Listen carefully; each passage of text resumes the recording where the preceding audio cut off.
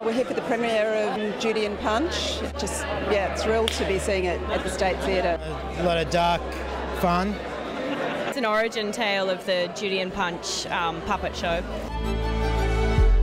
It's a film written and directed by Mira Folks, who's an extraordinary filmmaker. I really would never have imagined myself being here 6-7 years ago with a film of my own. Love Mia's work, love Damon's work. I'm a Victorian girl, so I was very excited that it was all it was filmed down there. Yeah, I'm getting that right. We're so passionate about, women who write their own films and direct them, and we're so excited to support them here at Sydney Film Festival.